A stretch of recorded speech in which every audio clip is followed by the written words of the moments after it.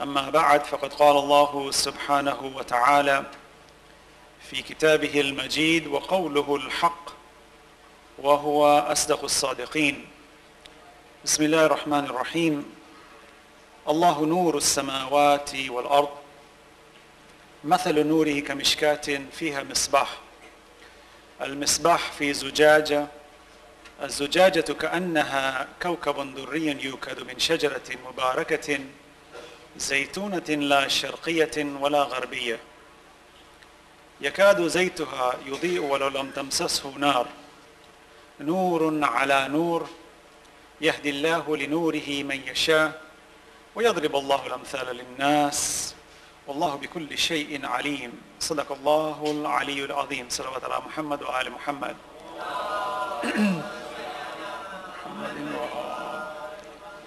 All praise belongs to Allah subhanahu wa ta'ala, and I begin in His name, bearing allegiance that there is no God but Allah. He is one, He is independent, He does not beget, nor is He begotten. Lam yalid wa lam yulad, and there is no equal to Him. وَلَمْ يَكُنْ لَهُ كُفُوًا أَحَدٌ. As Allah subhanahu wa ta'ala says to us in the Holy Quran, الَّذِي لَيْسَ كَمِثْلِهِ شَيْءٍ وَهُوَ السَّمِيعُ الْبَصِيرُ. There is no equal to Him. He is all hearing, all seeing. وَهُوَ السَّمِيعُ الْبَصِيرُ. All praise belongs to Allah subhanahu wa ta'ala, and everything good that you and I ascribe in this existence was originated by Allah subhanahu wa ta'ala. Meaning all good originates from Allah subhanahu wa ta'ala. Evil, as we say, is that which Allah has forbidden.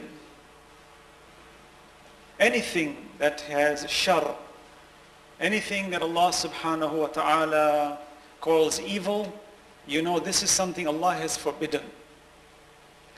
And when Allah forbids something, it is evidence of the existence of free will. Meaning, when Allah says don't do something, it means that Allah has given us free will. If we lacked free will, then why would Allah tell us not to do something?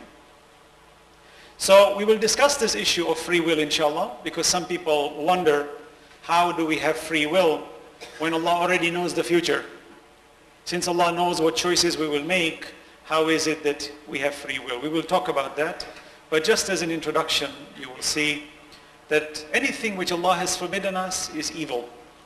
That which He has allowed us or commanded us to do, then it must be good. So all good originates from Allah subhanahu wa ta'ala. Salawat ala Muhammad wa ala Muhammad. Allah, out of His infinite mercy, as we discussed yesterday and the days before, Allah has endowed us with intelligence, this aql, and given us the ability to choose wrong from right.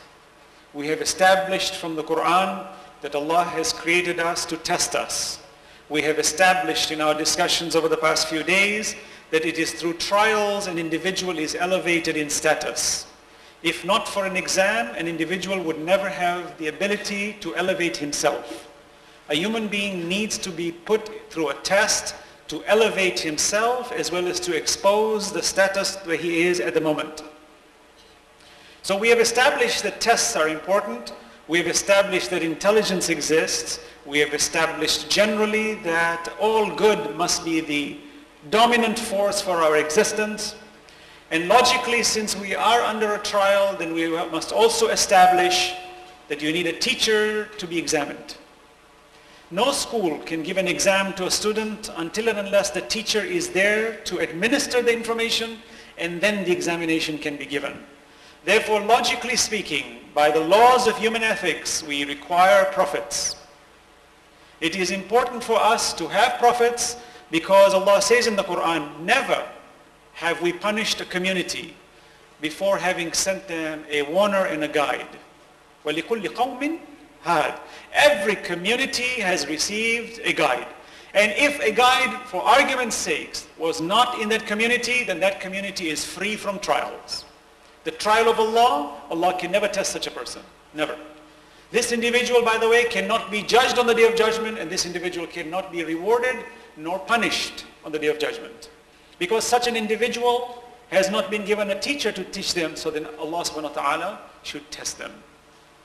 Now there are those who refuse these teachers. It doesn't matter. It's your choice to accept these teachers or your choice to submit to them. That is part of the trial. But from wisdom and logic, it is required that we must have a teacher to teach us, because we already know that we have to make choices. So therefore Allah subhanahu wa ta'ala is showing us who are these teachers.